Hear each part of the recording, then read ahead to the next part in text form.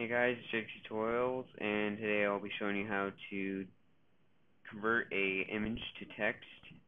So this is a very easy process. It's a simple 130 kilobyte executable, or exe, that you just double click and it opens right up. You don't have to install anything.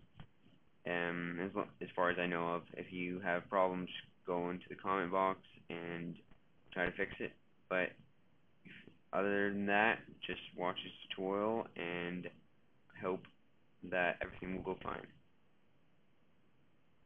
Okay, to start off, you want to go into your internet browser, or actually go into the description and find this mega upload link, which will be a image to text converter.zip.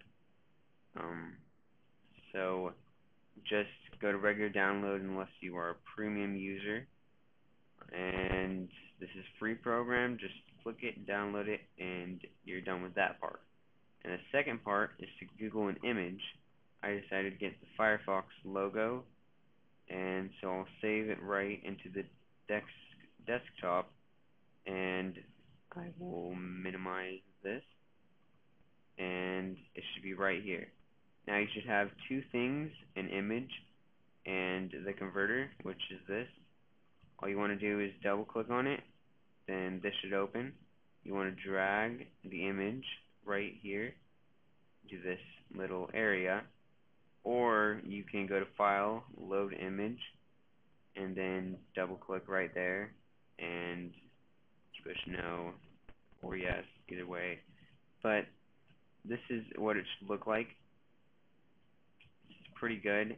You can't get much better than that, at least for it only takes 2 seconds max, and depending on how fast your computer is. But this is a very small program. It does all for you, and you can change a lot of things. You can change the brightness, contrast, the levels, and again you can change the brightness and contrast right here. And so if you tell, it just changed, and you can change a lot, really, and wouldn't recommend going to -200, but you can.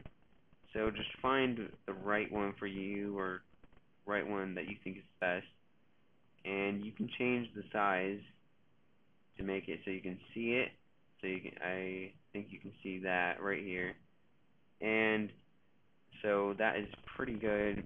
I don't know if you can add anything. You can't add anything inside the program,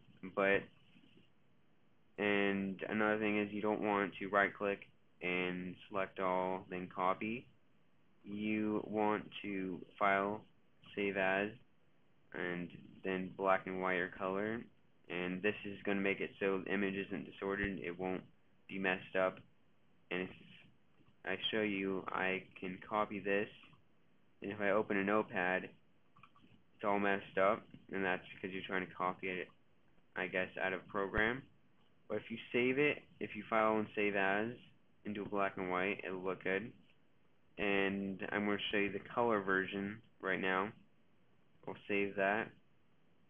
Now this should be, you can open it up with your default browser, and if you do black and white, you can open it up with Notepad. So I'll just show you that, and you can open it, and this is what it's going to look like. I don't know if you can copy this and go into Notepad, and so I guess it'll look the same. But overall, the program is pretty good, and I would give it a 4 out of 5, because some images it just doesn't get converted as well. But overall, most of the ones I've tried a lot of them, and I think 90% of the pictures that I've used have actually got converted into basically 100% real, I guess you could call it genuine text, because it looks like the same thing, but you can edit it and it's in text. So if you like this tutorial, please comment, rate, subscribe. And before I end this video, I'd like to mention a user on YouTube. He created this background for me, and so if his link will be in the description, and so I'll just go right here, you can subscribe to him and add him as a friend. And I don't know if he does this for everyone, but if he does, you can ask him to create you a background. I don't know if he will, but you can ask him. It's worth trying. And he's really good at Photoshop, and I think he's better than me at Sony Vegas, so go subscribe to him. And I guess that's it for this tutorial. Again, comment, rate, subscribe, and I hope to make some more soon.